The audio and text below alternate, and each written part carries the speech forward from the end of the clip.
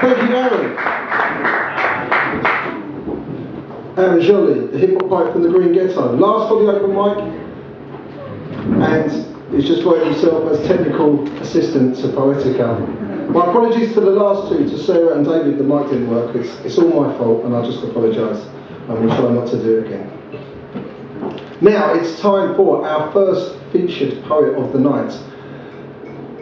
A man whose reputation precedes him because he's won national slams, he's won the Glastonbury Festival Slam, he's involved with some of the most exciting and progressive poets in Britain, working collectively with people like Polar Bear. I don't know if you've heard of him, but he's a poet and loads is happening for, and he's working with him. And some other people who hopefully at some time will come up to POETica when we're really nice to Andy and he tells them how good it is to come up here. So we've got to be nice to him because he's well connected. But at the same time we've got to be honest, but that's not going to be a problem because he's a fantastic poet. And it's a very great pleasure to welcome him. He's travelled down from Leeds today and he's come to bring his lyrics to us. Please give a massive welcome for Andy Craven Griffiths.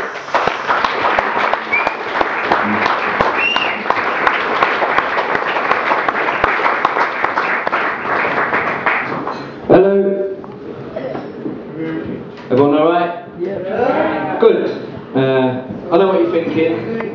Thinking he looks cool. He's got 2 t-shirts on and a hat. That's what you're probably thinking. He probably walks around with his chest out and his head up. You'd be wrong. I walk around looking at my feet so I don't trip over. Because I'm quite clumsy and do some stupid things. I'll give you an example. On Tuesday, this is completely true. On Tuesday I was doing a workshop at a school in Leeds. Turned up, got to the car park, went and parked, had my coat on and my bag and that, had my mic stands and all of that sort of thing in my back seat of my car. Locked the front, which I have to do by the key. All the others you can push it in and shut. And then got my stuff out and locked the back and pushed it in and went to walk away and realised I'd trapped my coat and my jumper in the car door. Simple, I just opened the front and then unlock it and do that, but I couldn't reach the front. So in front of a massive car park full of teachers and children, this is like a pullover coat and jumper as well, I couldn't just slip it off. I had to climb out of my stuff like this, put my stuff down, and then go and do a workshop for the kids who just watched me do that, and I can take me seriously. So that's just a little bit, now we know each other a little bit better. I feel like I can do some poems at you. First one I'm going to do is about my granddad. And it's about my granddad who has Alzheimer's. Does everyone know what Alzheimer's is? Yeah, it's like a memory disease. It means you just can't remember the things you've done, especially what you most recently did. So this one's about my granddad. My granddad who has Alzheimer's. Does anyone know what Alzheimer's is? Good, you get the point, you get the point. It's called Grandad, and it goes like this. Can you hear me without the mic, by the way? Do I need to use it? Use the mic, use it. Use the mic, alright, cool. Since we were kids, you threw us fruit from the tree of your memory. Folding Navy stories in red leaves and paper aeroplaning them down to us.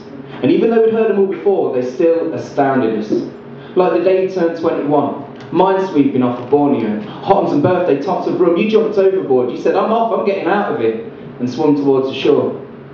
And we used to crowd round to request songs on the harmonica that you said you'd learned by listening to Larry Adler. You played Upside Down, the Jimi Hendrix of mouth organs, blasting Bar Bar Black Sheep out while we were singing chorus. And when I was 6 and we played cards, sat beneath the apple tree, yours was the King of Hearts, but you forgot. It wrecked my magic trick.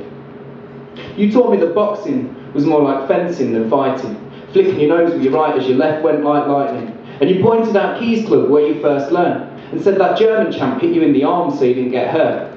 Because boxers were ration too in the war, so any opponent he got was great to fight. But he said you didn't just fight, you could box. Back then, it was a gradual slowing. Actually knowing what was going on, but unable to turn it back. You'd say, I've got a problem with my memory, you see, but I hope it's a thing of the past. Or you'd point at me and say, I've seen you before, and we'd both laugh. Until I realised you joked because you'd forgotten my name, and I hoped that somehow you'd remember it in a couple of days.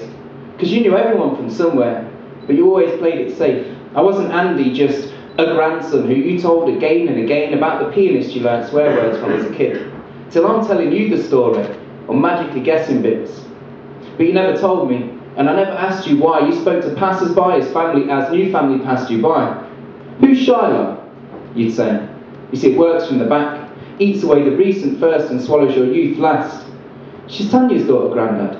Oh, I know Tan and Raph. And yeah, they're next to be forgotten. Still, you've got to laugh. Like how you accidentally stole that bar of chocolate that you pocketed, before walking off without even knowing you'd forgotten it. Or at how you ate Ginger's cat biscuits. You've got to laugh. Hearing her say they were Ginger's, but forgetting that he was a cat. Or at how, even the other night, Nan said you turned to her in bed and asked who she was, where she lived, and even where she slept. Now you drawl. I've forgotten her. As though there's so little left of your memory, it's taking the words from your tongue instead. Or as though your lips have forgotten all the shapes in your head. But then you get profound. Do you know what it's all about? I'm shocked. Pardon? What? But you miss what you've just said. Or rather, you don't miss it. Today, you can't remember the rules of chess, or what it's called. You can't use a knife and fork or a dress and think that life is your primary school. But if I sing, or just smile, you cry whilst you laugh. And then you feel something beyond memory or words, in that small instant, however long it lasts. And maybe that something's what it's all about, Grandad.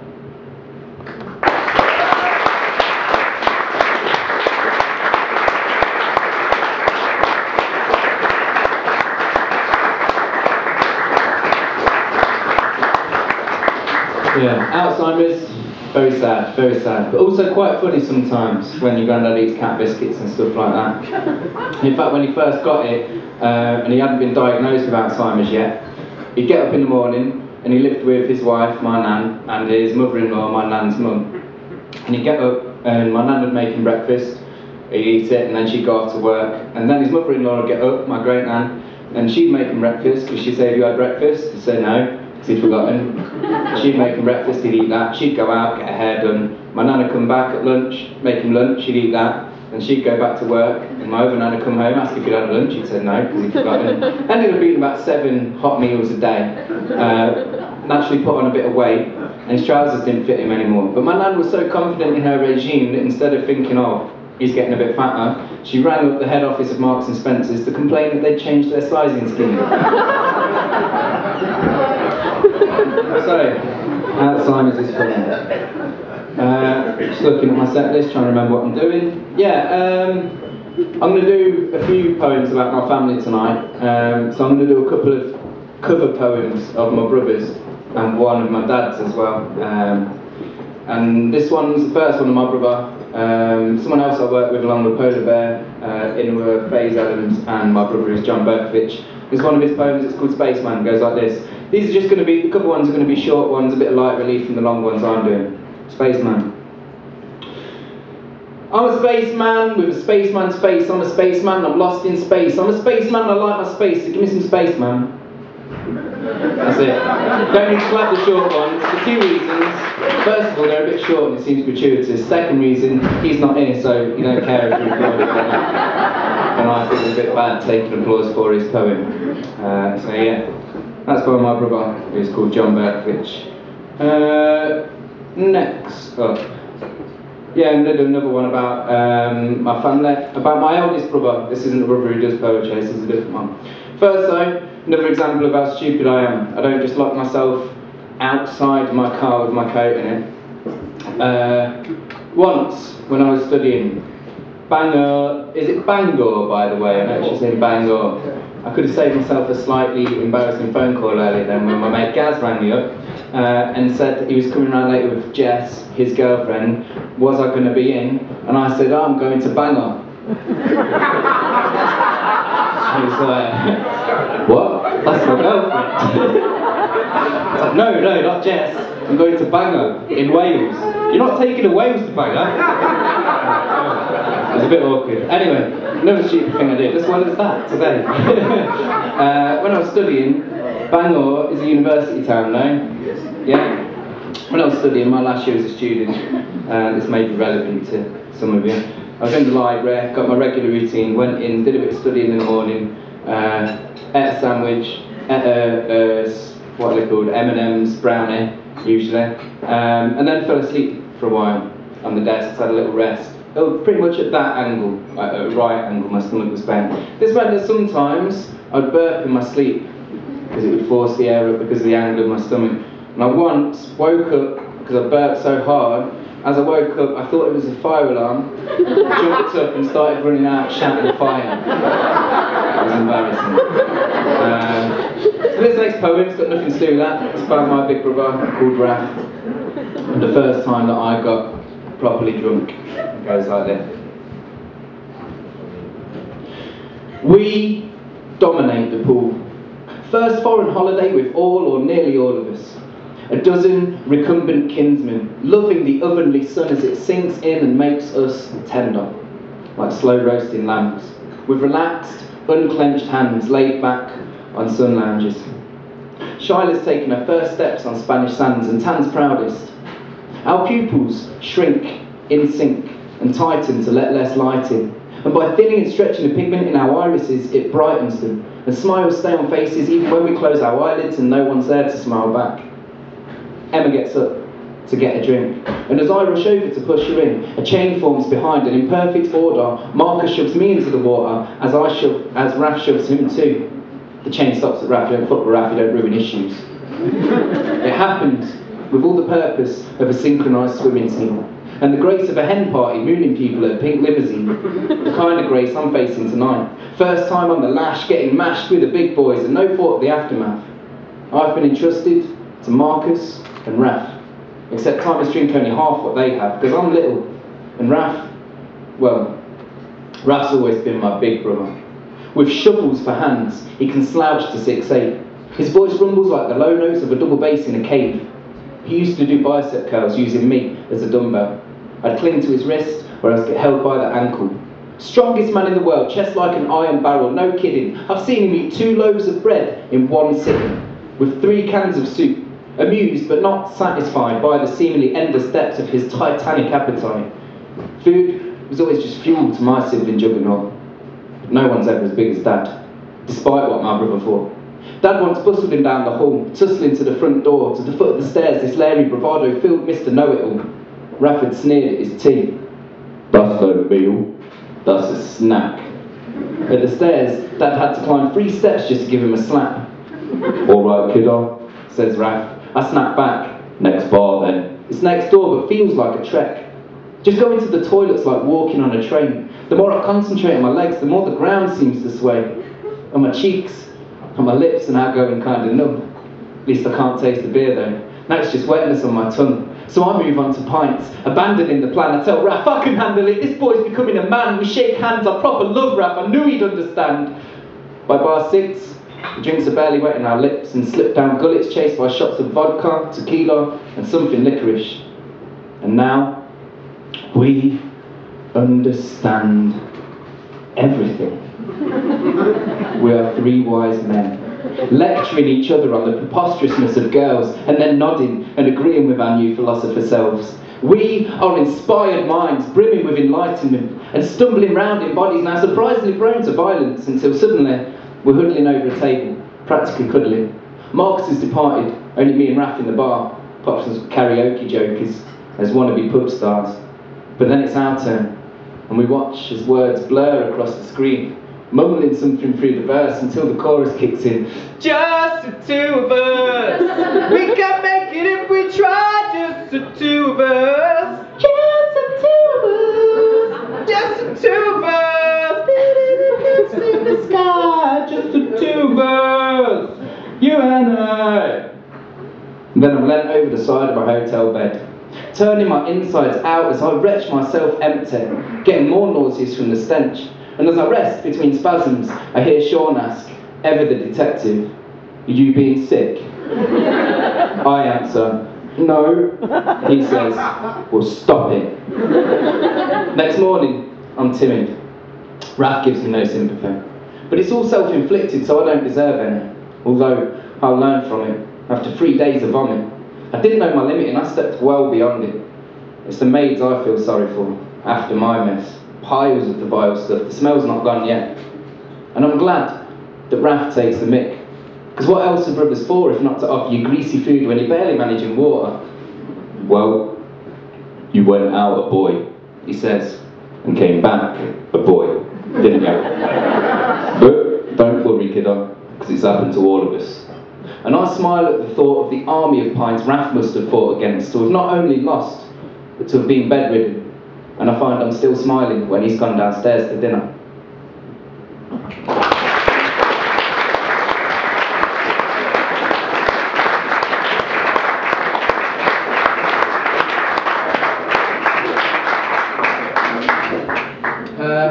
Another little cover poem for light relief. This one's by a friend of mine called Byron Vincent, who's a very good poet. His name is actually Byron Vincent as well. His mum and dad didn't give him a choice about being a poet, really. And it's about Elton John's preferred choice of salad. It's a haiku, and it goes like this. I'll read it because I don't know it that well. Elton scorns lettuce, spits venom at vile lamb's leaf. He's a rocket man.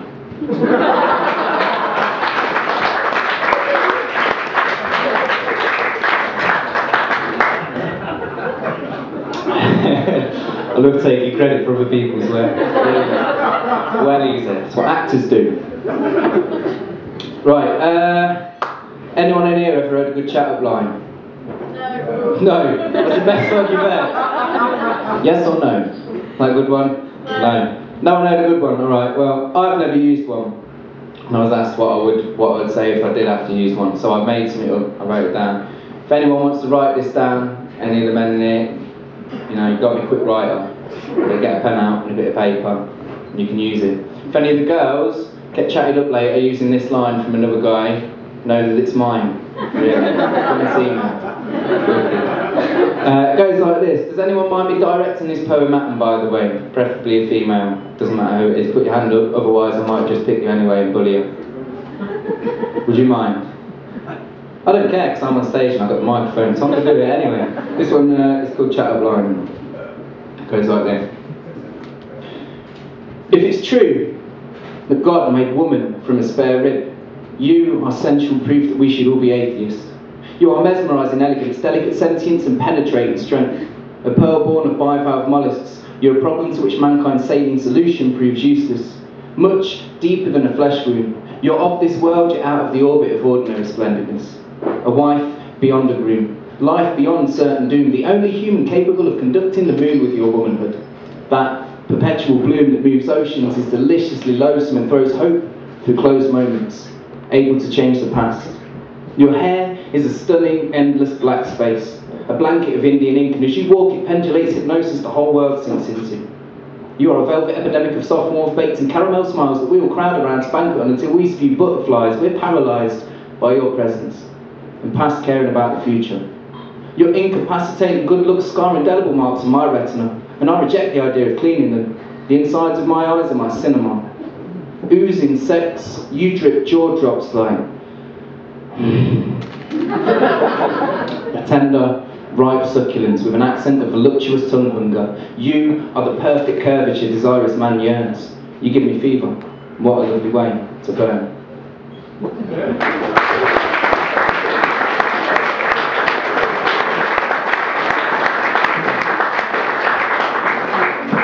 Can you say that last line again?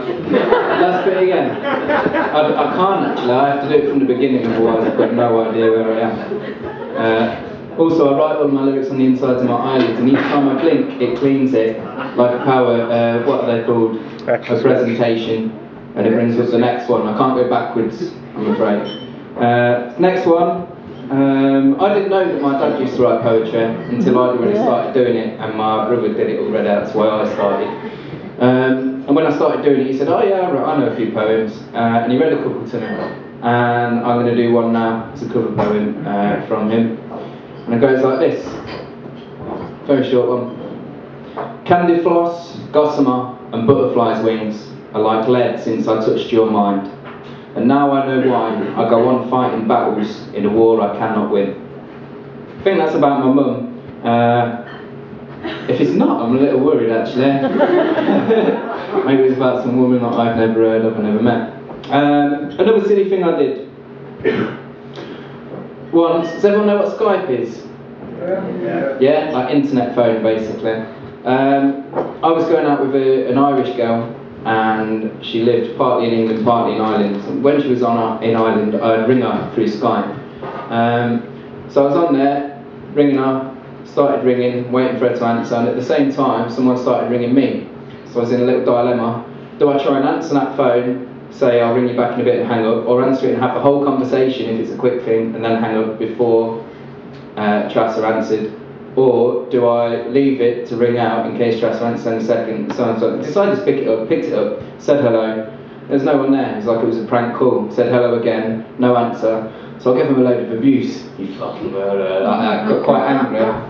Put it down, looked back at the screen, and it was me ringing myself because I pressed the wrong button on the spot. So, yeah. Well, cool, eh? Ringing myself up to give myself some abuse. I want to do that, just ring Sky or something. Get it out your system. It's an efficient way of, giving and receiving abuse. Doesn't need to involve anyone else. No one goes out there. If you're ever angry, give it a go. I'm going to do another family poem. I'll do one about my dad. And it starts off, just to set the scene, at the beginning of this poem. I'm hiding from when it's time to go to bed. Has anyone here ever hidden when it was time to go to bed? Yeah? Yeah, if you want to prolong how long you can stay. Maybe, right, I was doing it because I was little and I wanted my bedtime to be as late as possible. If you're hiding now when it's time to go to bed, like maybe from your partner, it's probably not a good sign. It's David, it's bedtime. Fuck. Yes. Or perhaps getting not. curtains and stuff, like I did when I was a kid. Probably end that relationship. Start a new thing. So anyway, yeah, I'm hiding behind the curtain because it's bedtime. I didn't seem to realise at the time. All of me and my brothers and sisters did this. I was one of 7. Didn't seem to realise at the time. Hiding behind a curtain in the dark in your pyjamas is pretty shit. Compared to going up to your bedroom and being able to chat and play with your brothers and sisters. But anyway, that's how it starts. This one's about my dad, it's called Dad. I'm stock still, on the windowsill. It's 7 o'clock. Hiding behind a curtain, certain I won't be found in the same spot as I hid in last night. Not when I've turned the lights off. I was hiding, purely for the excitement of discovery. Once uncovered, I'd happily scamper upstairs to my slumber. Once you'd kissed me through the banisters, and I'd wiped it off straight afterwards. Even when I've been bad, you insisted on that kiss. Even after harsh arguments, you'd target us all with those lips, just in case you weren't there in the morning, and we'd be stuck with guilty thoughts that you couldn't fix. But we'd wait the next day, to your nose blowing like a foghorn, and we'd stretch and yawn to your household cockcrow, a small shift in pitch as you switched between nostrils, a 2-note symphony unblocking any obstacles to your lung-deep discussion with the world. At Nan's 80th birthday, Uncle Bill answered the door, and by force of habit I tiptoed to kiss him, but he scorned, he wouldn't have it. Men do not kiss men. You replied, they're doing my house, Bill. I was 5 then. You the one-man ilk, revelling in rebellion. Like when you outed Les, pretending to be boyfriends at the Chippy, just to provoke a reaction. The satisfaction was silly, having a laugh at folks still shocked that blokes kiss blokes. Because men should like sport and breasts, and to drive cars and fix things, and to iron and look after the kids and spend time in the kitchen. And when doing electrics in the attic, it should fall through the gap and then dangling, half over the stairs and half over the landing, impaled on a loose nail stuck under your ribs, musing woozily on the bright idea that now seemed quite stupid of rewiring the lighting while we were all out. You lifted yourself up off the nail, just enough to drop down from the ceiling, stop yourself bleeding, and go and make the tea before we all returned to eating. You didn't fuss. You always had at least one fresh wound. With all that blood, sharks would have loved you. Good job you couldn't swim. Better to sunbathe in a dream haze, snoozing away the afternoon so that for the next 3 days at least, stung by a sunburn, you sought relief in the deep shade while we played and joked at your new look. The pink, white crab stick. In a black, lycra posing pouch, Mum couldn't have found romantic. But anything, I guess, to keep us like laughing. You often apologised that you were old-fashioned. but it's not obsolete to believe that things should still happen in a certain way. Courtship before babies, saying please and thank you, opening doors for ladies, learning more than just a forename prior to fornication, wearing a skirt that covers your bum, imagination. Not just letting the world be imposed on us, imposing ourselves on the world like you showed us, conversing with correct language, flirting with checkout girls if they'd listen to your diatribe on men, useless dogs compared to women. They'd blush or smile agreement, self-abuse your secret weapon. Knowing that you can have great sex with most people, but the mind-boggling lovemaking is something special, deeper. When you told me that, there was only one thing I could think. How funny the word boggling was. Still is. Some things don't change, some do. You no longer aim kisses, and it seems harsh you no longer target us with those lips, somehow unjust. You're not here, and I'm mourning. But if you were here, I wouldn't need you here to support me. It baffles me, like it baffles some folk, that blokes kiss blokes. It's a real conundrum. The mind boggles. Thank you.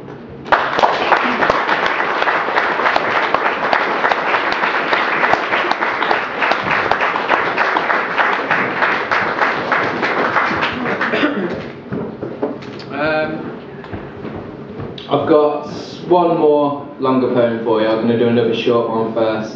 This is one of my brother's poems, John Berkowitz poem. It's his only bilingual poem, and the last line is in French, and goes like this. Jaguar, jaguar, jaguar, jaguar, jaguar, jaguar, jaguar, jaguar, jaguar, jaguar, jaguar.